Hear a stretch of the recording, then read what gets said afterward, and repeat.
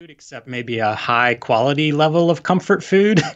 um, I also sitting there is Jesse Marsh Tarzan, the big thick Dark Horse collection of that Tarzan material, which is on uncoated paper stock. It's one of those really nice archival reprints. I don't know about archival editions, but it's one of those really nice reprints where like the paper stock and everything flatters the original work.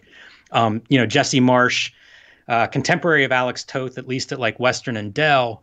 And we would always hear about him from people like Dylan Williams to the Hernandez brothers in that in the studio book that Comic Art had put out. So it's nice to sit down with those. They're a very pretty comic to look at. And then the other thing that I have a bookmark in the middle of is Rusty Brown, which hopefully you and I think, are both reading that right now. It's a reread for a lot of that material that was originally published in Acme Novelty Library, but it has been really fun going through that book again. So I hope we might do a book club on that one at some point in the future. How far are you into Rusty Brown? I got 2 chapters so far. I think I might be 3. I just finished up the Seeing Eye Dogs of Mars chapter. Yeah, that's 3. And man, that's a story. I'm preparing myself for that one, man. I actually recommended that to a student in my finals meetings, but with the caveat of like, this is a very, very sad story. So be prepared for that one. Yeah, go get the sad lamps, man. Those vitamin D gimmicks. But that's how, absolutely. To me, like Chris Ware is like summertime reading, man. Like you want a lot of sunlight, you want a lot of vitamin D, you want to get out of the house, you want to move your bones a little bit because he's gonna get you, man. He's gonna get you with that sadness and all that. It's heavy stuff, but you know what surprised me on rereading it is because I always think that way too, that it is heavy material. Read it in the summertime, as you say, Ed. I think that's one of the funniest things I've heard you say about any comic. Yeah. Also very accurate. But the first couple of chapters, there are some harsh moments in them, but also they are like really great stories and characterization. And, like it's Rusty Brown as a kid for anybody that hasn't read this. So you're seeing him in school. There are just some like incredible moments. If you think of stuff like Freaks and Geeks that have interesting moments in that setting, Rusty Brown has some incredible stuff in those first couple chapters. Yeah, agreed, man. I've been reading stuff all over the place. Put a dent in a few more tankobon volumes of Fist of the North Star, which I could easily recommend. Yeah, that's so good. And I am revisiting Preacher comics, man. Interesting. It was my favorite series when it was coming out. It was the last monthly series that I read. I started reading it with issue number 22 or 23. The series came out right after I got burnt on all of those Image number 1s and all that. Man. So I gave it a good 2 years to find some footing and to like let word of mouth keep building because I didn't want to get burned anymore. That's sort of like what I do at television shows. Like I watched Sopranos like 3 years ago because I needed a decade's worth of time to transpire before I gave it a shot because it's a big time commitment and I don't want to waste it. That's why I never fucked with Lost. You know what I'm saying? But I read the first 2 trades over and over again because I always would get this idea in mind of like, I'm going to reread the whole series. And that is basically what I read so far. I read about the first 23, 24 issues. But when I started picking it up in monthly fashion, I read those basically once, 25 years ago or however long it's been. So it's something that stuck with me and I want that spirit. I want my Red Room comic to embody a little bit of that spirit of gallows humor. But like to me, it's a great comic. In fact, I would say that the collaborative team early on of Ennis and Dillon with Matt Hollingsworth, colorist, and I believe it's Glenn Robbins lettering. To me, that is one of the great comic book collaborative teams. They're all firing on all cylinders. Matt H., who kind of came into prominence with the Hawkeye series, with his colors over top of David Aja, he was good way back then. he was in the game way back then, which I didn't realize until I reread this thing.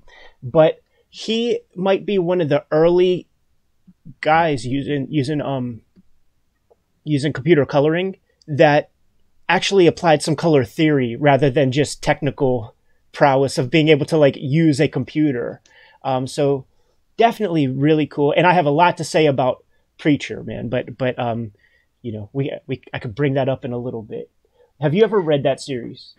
I have read that series.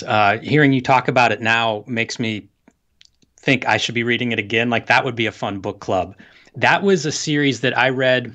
Somebody must have handed me volume 1 or something, because I was probably, I don't know, maybe it was up to issue 50 or so when I started reading it. And I just got to blow through like the first 7 or 8 trades of it. And then I read up to where they had trades. And then I bought all the monthly issues, which, you know, is 6 or 8 issues ahead, read all of those, and then read it monthly through the end of the series. And my enthusiasm dampened in that last 6 months or so. And I think it was because reading it 1 month and then waiting a month and waiting a month just wasn't the best way to read that series, I don't think. At least it wasn't after I was coming off the charge of like, I've read the first 50 issues in a week. Now what do I do? I would be curious to revisit it. And your comment about the colorist, you know, being a strong colorist, it's interesting because that was a series that it didn't make sense to me when I would just see like a panel or maybe an interview or something in Wizard where it was like, it doesn't look that great. Like, I don't understand it. And then upon reading it, it's like, I'm in, it all works, you know, became a fan of Dylan's, like everything made sense once I started reading it. And I think all those parts did add up. You know, you say it's a great creative team. I think that's very, very true. And it does make me want to revisit it now, you know, geez, like 20 years later at this point or something. It would be interesting to revisit it and talk about it. I'm having a ball with it, and it is going to be fun to kind of read it all at once as a unit. I have so many takeaways, man. One is that the comedic timing and the pacing is second to none in this series. It made me think about in earlier Wizard episodes that we did about Peter Bagg. I mentioned that Peter Bagg is one of the very few cartoonist who was able to get me to kind of like laugh out loud. And when I reread these Preacher comics, I realized that Preacher might be the only other comic where I legitimately belly laugh or laugh out loud. And it has to do with Ennis's contribution as well as, I mean, Dylan's contribution as much as Ennis's. Sometimes it's pacing issues of just, it could be a silent sequence and a funny moment happens. Sometimes it is a visual piece, but it's so rare to me in comics to get that kind of belly laugh. Usually what I would call humor is something that would make me, it would like strike a resonant chord of like, yeah, that's funny, but I never like laugh. You know? Right. So that was one of the beauties of that comic, that these guys were able to weave a couple of pages together here and there, man, to like really lighten the tension and fucking crack me up. Another... you know what, Ed, to interrupt, to just add a little bit to that. Last week we were talking about writing and good dialogue in comics. Preacher is probably one of those examples of really strong dialogue in a comic. My memory of Preacher and what I loved were the characters and characterization. And, you know, Steve Dillon's, like, so much of it was faces that he was drawing, you know, great reference for expressive faces. But I think, like, that has to be one of the great dialogue books. The fact that it's making you laugh out loud, you know, my response was caring about those characters. And whenever they would do something shitty to each other, man, it would really, you know, like it felt real. It was like that moment of like, I hate that, you know, Cassidy did this or whatever. So that may be one of those examples of really strong dialogue in a comic. Jim, I'm so freaking glad you brought that up, actually, because that was the impetus for me rereading this for a certain extent. Like when we were talking during that last Kayfabe Weekly about dialogue and shit, that came to mind during the conversation. But I wanted to revisit it just to see if it was the way that I remembered. Another reason I'm kind of giving this a shot too is that I discovered there is, you know, instead of doing like Preacher Annual, they would do a one shot or a mini series. Mm-hmm. And I thought I had them all. You know, there's a Saint of Killers, there's the Arseface, there's a Cassidy one, and there's a Star one. And then I realized that there is a one shot that was done by Ennis and Dillon. So it's like I just found a diamond in the rough. Something that, like, it's like when Tribe Called Quest put a new album out a year or two ago after Phife Dawg died. Like, you just never thought you would get anything fresh, you know? So I have this fresh one shot at the end of the tunnel that I'm going to read after I finish the whole series. Keeping up with my thoughts on Preacher a little bit. And one of the things I would implore you to make note of when you crack those books open again is Steve Dillon's art is almost like Dan DeCarlo Archie in a way. Now, obviously, there's more line work, but Steve Dillon has these like rubber stamped faces, and a lot of it is dialogue driven. And you see, like, he draws these same perfect faces over and over again, the side view, the 3/4 view, all of that, but his attention to detail when it comes to background, he gives you just enough, you know? Like, it is very simple backgrounds, and it is not to the detriment of the work at all. I was, after reading a gang of these issues, I went on to Comic Art Fans and was looking at some original pages, you know, in heritage auctions and stuff. And that's when it like clicked. I'm like, wow, this really is like Archie backgrounds and, you know, these rubber stamped Dan DeCarlo, like perfect fucking characters. It's great storytelling, man, you know, because he really gives you just enough, and he knows it's a color book. So he's leaving lots of room to his color collaborators, man. Yeah, it's a good point. One thing that stood out to me with Preacher back in the day is that it was one creative team, you know, throughout that run, which was stark contrast to say something like Invisibles or Sandman, you know, the other Vertigo books that I would think of, especially with longer runs. And, you know, some of it is figuring out, like, I don't know how long it took him to draw an issue, but I bet you he could turn one around quickly if need be. You know, if for whatever reason a script was delayed or changes were made, you know, from an editorial standpoint or whatever, you know, lots of reasons why you don't get a full month to draw a monthly book. And I'm sure that he faced that a few times. You know, I mean, it's part of figuring out how to make a good comic, especially given the parameter of it's a monthly schedule. It's much better than, you know, how much would you be bummed out if every 7th issue was drawn by someone else, you know, or the middle of a story arc or whatever. Like, part of those characters was that Steve Dillon interpretation of them, and it wouldn't be the same without him. You know, the one shots and specials notwithstanding, if you're doing it on its own, you can kind of frame that a certain way. But for a monthly book, like, it was critical to my reaction to that book that he was there every month. Very noteworthy that he never sort of missed an issue. That thing came out reliably like the 3rd week of every month. And I was there for each and every one of those. The one other thing that I sort of took away from this series so far in broad strokes is that Ennis had a big plan in mind from early on. I do not get the impression that it was like the Neil Gaiman throw things up at the wall, you know, throw softballs up and then so that you have something to catch later. There's a complexity to that story that just would require lots and lots of issues to unravel. And I kind of like that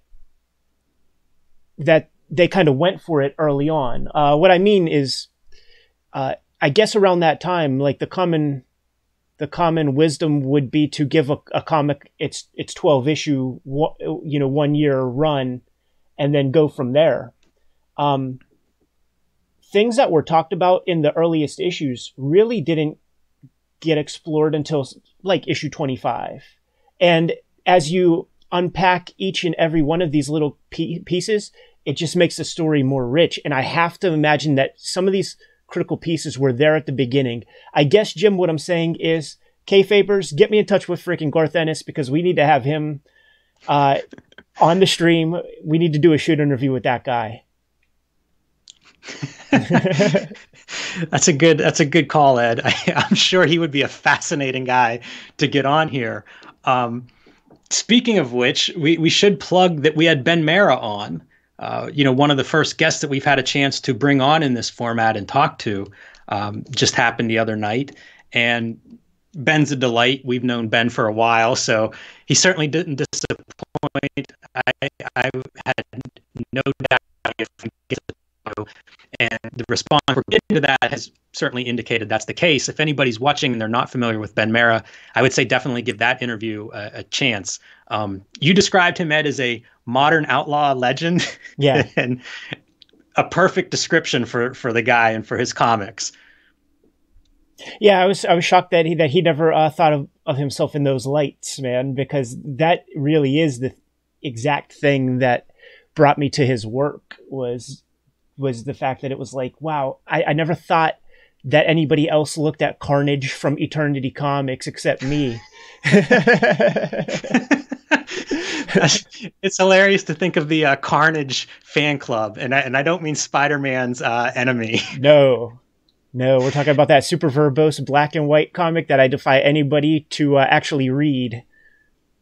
Yeah, that's not an easy read, but when we talk to Ben, I mean, like, outlaw is a relatively new term in terms of comics, and it's interesting on a show like Cartoonist Kayfabe to use the term outlaw whenever in wrestling terms it is definitely not a compliment for, as Cornette always says, an outlaw mud show. Yeah. I think we that's at least one place we differ greatly from the wrestling world in terminology. So, hey, we addressed it right away with Ben too, talking about how he viewed his comics and described them, maybe before outlaw became a term that sums it up well. And on Sunday, we released our Kevin Eastman interview piece, man, with Gary Groth from Comics Journal issue 202, man, to a tremendous fanfare. A lot of people were waiting for us to talk about that shit. Including me. We've been talking about it for a while. I think we've been talking about it for 6 months, ever since the Wizard coverage of whenever Tundra was sold to Kitchen Sink Press. I think we had both read that interview years ago. It's amazing. Like the response to us posting and talking about it has been really great, and seeing everybody else's comments. I've gotten emails from people who worked at Tundra and were associated around that time period that have been enlightening as well. But I do think that's a tremendous interview. I think there's a lot of transparency and honesty in that interview. And the story of Tundra, I am absolutely delighted by the story of Tundra, and that interview really dissects it, the whole timeline of that publishing company. You had a week to think about it, man. Is there anything that you left on the table you didn't get a chance to express from the Eastman interview? I do have a takeaway, Ed, and it's more than just the Eastman interview, and it's this. Eastman is a comics lifer. Like, he's still out making comics, continued making comics, post Tundra, post Turtles, more Turtles. That gives me a lot of, I guess I'm an Eastman fan. How about that? It's exciting that he put his money where his mouth was, and so did Peter Laird. Like, I think about the influence of what those two guys have had on comics, from Tundra to the Xeric Foundation grants. And it's incredible, man. They really did a lot for comics. Obviously, the influence of self-publishing in the Turtles, but also sticking around, in ways outside of the Turtles that I think led to, certainly with the Xeric Foundation, a lot of cartoonists getting a spotlight early on. And Tundra is it's this fantasy come to life. Like, there aren't that many examples in media, in any media, of what Tundra was. It was a daydream by a guy who had enough money and resources to make it a reality, but it was a fantasy. Like, sometimes fantasies are better off as fantasies, and I think Tundra is probably one of those. But as an industry, I think we benefit from having a Tundra in our past that we can look at and study and kind of think about. You think about any other Comics Journal interviews that we should take a look at and unpack? I have a few in mind. There are a lot of good ones, and it really depends what direction we want to go. Like the Comics Journal has been such a historically great record for comics. I was looking at one recently. Whenever I dug out the Eastman interview, I came across the Fort Thunder issue, which has a surgeon interview with Matt Pinkman and like a big overview of Fort Thunder, which I love. Um, that's much more of a niche thing than something like Tundra and Teenage Mutant Ninja Turtles, and it's not particularly controversial. But just for information, like it's an amazing, amazing document, especially as Fort Thunder becomes, I think, more and more, I don't know, lost to history, as those guys kind of go their own direction.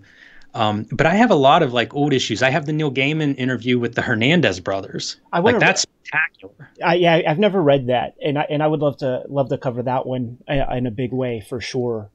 There's a fun one with spouses of Cartoonist. That's pretty wild, and it's like I think it's Dan Clowes, Chris Ware, Beto, and I can't remember maybe Adrian Tomini. I'm guessing at the fourth one. I can't remember the fourth person, but it's all of their like wives and girlfriends. I think it was from like a CBLDF cruise or something where they all happen to be trapped, I guess.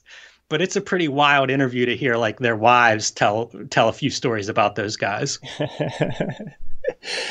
Gary did an interview with Jack Kirby that I think would be very valuable to kind of go through. It's a warts and all approach in the same way as the Kevin Eastman in a way. Jack Kirby does not come off as infallible in that piece. And it makes him very human. There's a lot of idolaters in the fan community. They're told that this person's great, that person's great, and they just automatically assume that everything that person does. I mean, to me, that's the definition of a fanboy. If you don't have a least favorite work of this creator or that creator, then it's almost like it's all null and void. Your entire thought process regarding this person is null and void. And one of the craziest things in that interview is when Kirby says that he created Spider-Man, and that's the one that's what everybody remembers. Like, what are you talking about? That one would be good. I've never read that Kirby interview. I'd be very interested to read that one. Dude, I committed a few pieces to memory, man. So like, I will be paraphrasing when I say this, but there's this one part where Gary's talking to him. And Kirby says, you imagine the Kirby crackle above his head when he says it. And he says something like, now I'm not going to say that a guy can lift a building over his head, but if that building came down on his toe, he might be able to lift it a few inches. And just like shit like that. Like there's so many moments of like that, where it's just like this magical thinking that would be really fun to dissect and talk about. One other issue that I actually thought I would never get my hands on physically, but I did, and I got it from Cal Johnston when we were up there at Strange Adventures in Halifax, Nova Scotia this past summer, is the Harlan Ellison issue of TCJ, the one with the big Harlan Ellison interview that sort of got Fantagraphics in a little bit of hot water. Most of these things we have, though, are digital. And Fanta gave us the keys to the kingdom when it came to the Comics Journal. So we can literally talk about any issue we want to. And just the format it would take, though, the visuals would be a little bit different than what we've done in the past if we don't have the physical copy. Two other favorites of mine is the top 100 list issue. That's a pretty fun one, and I'm not sure how we would go through that, maybe 10 or 20 at a time, because that would be a fun one to actually pull examples of the comics they're talking about, and show off some of the high points and low points. That was another Spurgeon, like he helmed that top 100 list, which lots of people contributed to. And then I think it's issue 200 is like a flip issue. One side is Chris Ware and one side is Charles Schultz. And man, that thing is just a masterpiece. The one other one that jumps to mind too, that would be worth talking about would be the Bill Watterson interview. It's from the 80s. It might be from 86. Yeah. I'm quite sure it's from the 80s, but a Bill Watterson interview is a rare morsel. And I just read a few pages of it whenever a Kayfaber was making suggestions about things that we should check out. And it's this guy lives by his word, man. Like, he sort of stuck to his guns the entire time with everything that he said and talked about, man. So that would be a valuable one, I think, for us to talk about, man. But there are so many. Man. We're coming up into year 2. A lot of plans. Yeah, Watterson would be awesome. That would be fun. Like, we haven't talked a lot about comic strips. That would be very. I'd be up for that. Comic strips are one of these things. Like, I feel like everybody's got to try it once. Like right behind me, you see this bookshelf full of books that are done by, say, half dozen to maybe 10 different guys, all using 4 panels, 4 squares to get different points across. It's a fascinating economic amount of squares, and there's infinite amounts of possibilities. When I've been sitting around doing work on Red Room, I've been writing ideas because I have like the perfect idea for like 4-panel thing. But I just want to accumulate a lot of ideas, and I want to get them done kind of in secret so that I could just like blast them on the Instagram. But on top of what I'm already doing, the gears are grinding, dude, to do like a daily strip format comic. I don't want to call it a story, but it kind of is. Worth trying for sure. And Bill Watterson, in our day and age, he was the top dog.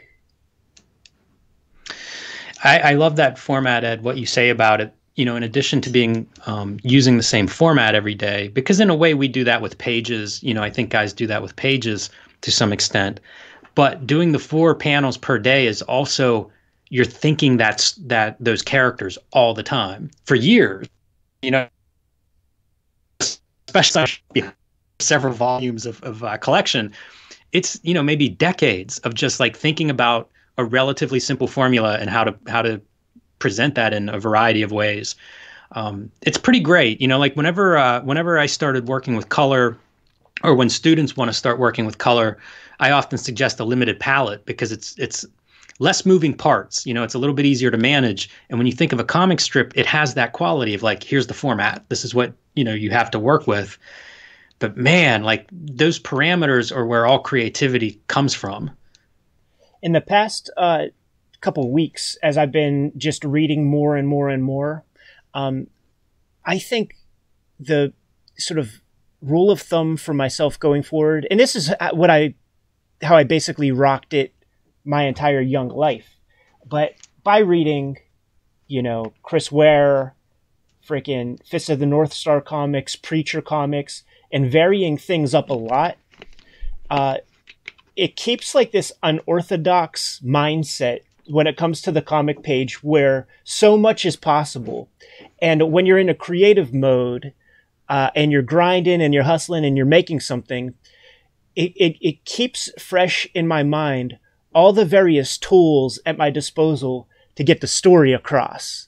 And it's been insanely inspiring the past couple of weeks. So much so that everything I said about being a day walker last week, that is null and void now, because I just got caught up and fucking so excited. And I forgot what usually happens when I really start grinding on my comics and get stoked. I lay in that bed and I lay there for, 10 minutes and I'm like, I really want to see what that page will look like when it's done. And I walk my happy ass, 15 feet over that way and just get back to work. So, so that's sort of like where I've been at with that, man. And I think a big part of it is, just reading a lot more. And by being able to carve the time to do that, I was able to, well, let me put it this way. The way that I was able to buy this extra time for myself, dude, because you know how it goes, man. Once you hit a certain age, you got to be your own parent. And I put I put on the new iPhone. I didn't know that there was this ability to put a limit on screen usage. So it's in the settings. it's in the settings, and I put this is your cartoonist tip for the week. It really is, man. I put an hour limit on the thing, and it served me well. Like knowing that it's like there's an hour. Okay, boom, you hit your social medias whenever you have a fresh drawing. Maybe you check it out a little bit later, but dude, just an hour. I have no idea what kind of time I spent on it before, but it would be a constant series of all day, just like looking in between, letting the ink dry or something like that. Fuck that, I'm trying to strip everything down to the way that it was before I had a phone, basically. Like when I just I was able to read so much more, draw so much more. What is the difference between then and now? Just a stupid fucking phone and access to people, Like I'm taking it old school, man. I might not see your text right away, that kind of thing. I might not be able to respond to your email right away. And I ran out after our last Kayfabe Weekly, and I immediately bought a little alarm clock for the bedroom so that I don't even have the phone in that bedroom, dude. It's been great, man. It's increased productivity. I'd say 30%. I make all of my students track their time. Yeah. And it was something I did, I don't know, 10 years ago. I did this over a series of a month or two. And the stuff that would emerge, like whenever I did it, is exactly what you're describing. It was how much time was wasted between switching tasks, because that's when it'd be like, oh, okay, I'm putting this away. I'll check my email. I'll do this. I'll go on Instagram. And once I was tracking it, you realize man, I spent 2.5 hours today virtually doing nothing. It would be 20 minutes between this and that, 30 minutes. It was very easy to waste 20 to 30 minutes just switching tasks. And you realize that's it. All morning I'm going to draw this one thing instead of multitasking and bouncing around. It's just invisible. It's just this waste that you don't realize how much is there until you kind of find a way to measure it or to keep an eye on it. So yeah, I mean, this is what you're describing is constant, of make adjustments, find a way to do this better, find a way to get rid of the stuff that has no value at all. Where are you at, man? You gave me some solid advice last week, and I've been during the tenure of us kicking it. You gave me a lot of good gems, man. So how do you kind of progress throughout your workday? And how do you what kind of stuff do you cut out? What kind of routine did you put yourself in? Is this something that you could quantify easy? Not really. I mean, it's mostly just ganging what I'm doing. And this was years ago, but I have certain tasks that I do every day, from checking emails and stuff, and I just do all this stuff in the morning. It's all coffee, pre-breakfast kind of business, and then it's all day draw. And that's mostly it, with some exceptions of things like meetings and whatever. So you check email one time per day? I check it more than once. I'll check it at lunch. I'll check it before I go to bed. So probably at least 3. That's awesome, man. Do you, on your phone, do you have notifications set up for your social medias and your email, or no? The only notification on my phone are texts. See, that's a tip, man. That's a tip. That's I hate that stuff. That's the thing I disabled first, and it was years and years ago. And anytime I have a new app or something, it's I just don't want notifications. Right. Yeah, it creates that Pavlovian response. I get so mad. It's almost you get mad whenever these robocalls happen or something. Yeah. It's you're creating those yourself with those notifications. Yeah. Yeah, for sure. What else, man? You see anything? You watch any cool shit? I know that here's something that popped up. I think I just saw it today. Yeah. It was a discussion about Howard Chaykin's Black Kiss and whether it qualifies as an Outlaw comic. I'm a big Howard Chaykin comics fan. American Flag is like a really important comic to me. You know, we talk about some of these Frank Miller comics and some of these different comics that have been important to us. American Flag is a huge comic for me. The way he uses media, the way he uses typography, repetition. There's just a lot in that comic that I think is still maybe ahead of its time. Um, Whenever I turned 16, I would just look in like newspapers and yellow pages for anything comics related. And I found an ad in the newspaper. In newspaper, how old am I? I found an ad for some guy selling comics like out of his house. This wasn't that uncommon. So I find a map or something to figure out where this place is at. And I show up there. I'm 16 years old, driving my mom's car to a bad section of town. And it's in this dude's house in like an attic kind of a area. In hindsight, I'm lucky he did not abduct me and kill me, but instead he showed me a couple long boxes of comics and I went through them. He wasn't selling them as like the bulk. It was like, pick out some stuff if you want to buy it. And that's where I first encountered Howard Chaykin's Black Kiss. If anybody knows that comic, I mean, it's the perfect serial killer setting place for me to find this comic. And so in my mind, Black Kiss is definitely Outlaw, partially because of the way I encountered it. But for sure, man. You know, I think visually it fits the Outlaw, how we describe it as being very ink heavy. There's more black ink on that page than there is white negative space. He's bringing in screen tones and patterns and certainly, you know, NC-17 material there. So that's an Outlaw comic to me. And also, I got that one early enough that it was influential. So go Howard Chaykin. I'm glad it all worked out for you, Jim. Because if it wouldn't have, I would have had to be a victim blamer on our own live stream. It was not my smartest move, but I guess I did get lucky there. American Flag comics were some of my earliest comics too. Like going along with that Carnage comic from Eternity Comics. When you're a young Catholic boy and you're in second grade and you have your Holy Communion, there's a big party.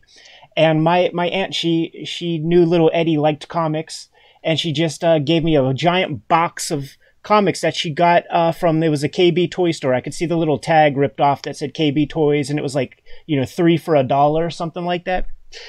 And at first I held on to them forever. I still have them, most of them, read to tatters.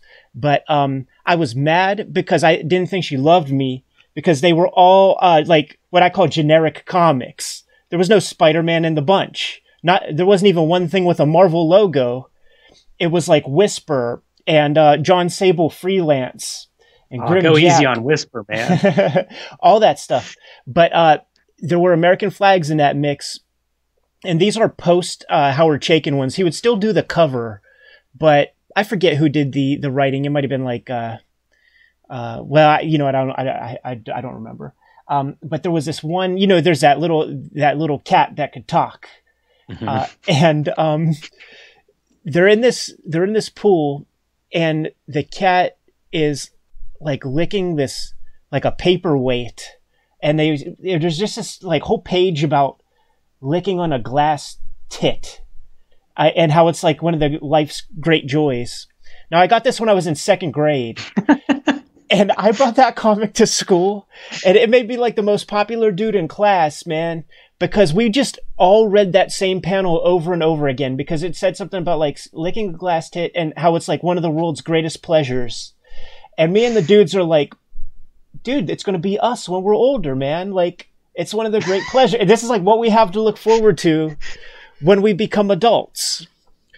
Good thing Wow. we didn't see Black Kiss then. Yeah. I'm yes, absolutely a good thing. That would damage a second grader. Got to tell Howard Chaykin that story, man, when we had dinner with him last year. And then I also revealed to him that, dude, I was a fan of yours so long ago that I thought that graphic novel was called Time 2. And he said, the difference between you and some other people are that they're freaking adults, and they bring it up to me and ask me to sign their copy of Time 2.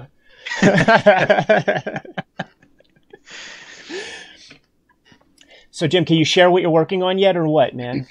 I can't, but I am wrapping up my next spread, and I don't know how many pages I'm even on. I'm about 10 pages in, and I realized like these 2 pages are the best ones I've drawn so far this project, maybe so far in my life. Yeah.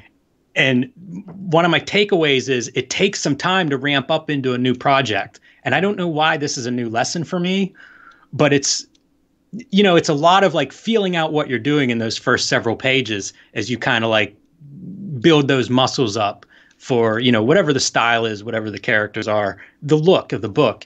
And I'm so thrilled. It feels like I've turned this corner of like, I've got it. Like, it feels like I'm running and, like I'm at pace now. And I've kind of worked out a lot of the decision making to get to this point. I feel like I have a grasp of the characters. The page layouts are really fun. So it's a good place to be. I wish I could share more details. But man, it feels good. It feels nice to have a page on the drawing table that you look at and you're like, that's right. I want to do another one like that. That always happens. Like, I don't think there ever will be a time where you'll feel differently. When it comes to starting a new project, it's like you're always finding your footing, like that's just how it goes, man. And it takes a couple to get your sea legs or whatever. Even doing the X-Men thing and knowing that it's like, it's a whole, like it's a continuity. Doing each issue, like to start it off, it was that same process over and over again. When you would work on Street Angel, would it be that same way? Like whenever it would be a new album, you were figuring things out? Yeah, each one would be a little different with the Street Angel books, because they'd be different tools and stuff. I saw John Weaver asked us, to talk a little bit about drawing tech. And like with the Street Angel books, some were in ink, some were in pencil, some were all digital where I was drawing with an Apple Pencil on an iPad. So there was definitely a curve for each one. We've shared posts of like our page templates and what we're working on. Switching sizes is one of those things that creates a big like bump and learning curve, an adjustment, if you will. I think that's part of what I'm reacting to with the story I'm working on now is like I've gotten used to the sizes. You just think that way. So the Street Angels, each book was different, and there was the same kind of like learning to walk again or whatever for each one. And some of that was because there was time off between books and the writing process. There was time at the end of each book of putting the books together. So it wasn't drawing every day. It was doing all sorts of other, whatever design was necessary to put the book together.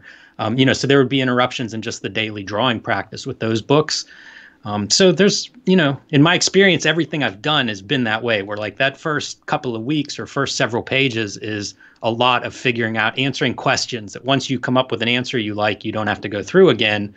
But in the beginning of every project is that way. Figuring out which tools you want, like I ordered a bunch of different inks and actually started using a different ink yesterday on the page, mostly because I'm running out of the stuff I had been using. I used to use Dr. Martin's Tech ink, which I had bought so long ago that I did it over the phone. Like they didn't even have a website where I bought it from.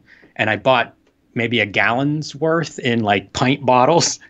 That stuff is just, it's tar pits at this point. The little bit that's left, you could probably cut out of the tube. So, like there's even like learning the new tools and things. You wear down a pen or you start a new pen nib.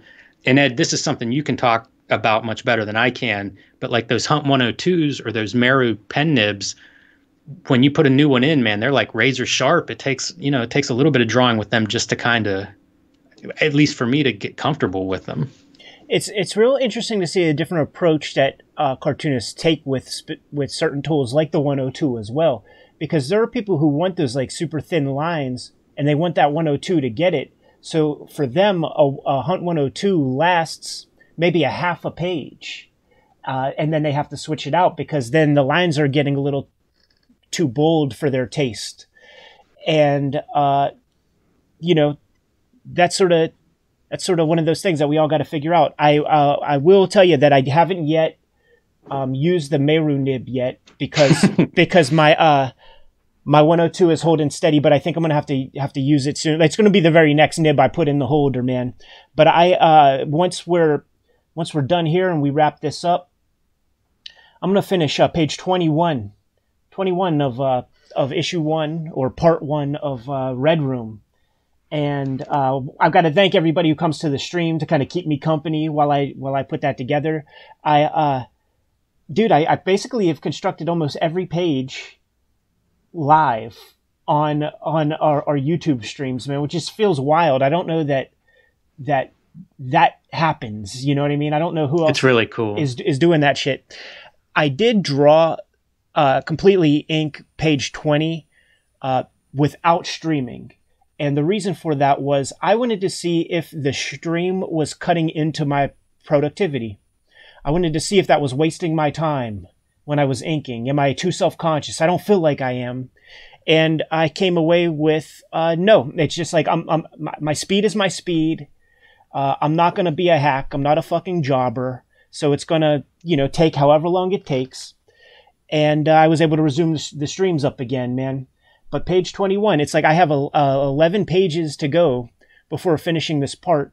I'm stoked to sit with it all at once and read it as a unit and then address everything that I need to, like, for part 2. You know what I mean? Like, get all my ducks in a row, re-letter some things, change some of the dialogue and stuff, and then objectively look at that part and just ask myself, like, and then what happens? You know what I mean? Like where do we go from here? What do we need to know about the characters? One other great thing about reading Preacher, after absorbing all of these lessons from our writing class to the Mamet, Aaron Sorkin, Neil Gaiman gimmicks, man, the Alan Moore pieces, Stephen King on writing. Now that I have conscious incompetence and know what I do not know, upon rereading Preacher, I can be a little bit more analytical when it comes to the writing part. And I can identify the various ways that Garth Ennis is able to take a character who isn't super important to the greater whole, but in a few panels, we know what this character wants and needs and what their point is. That's a valuable lesson. That's a valuable lesson that I'm absorbing for myself. It's crucial. Go pick up a comic off the fucking rack and see if any of those comics and writers abide by that. I'll leave it at that, man.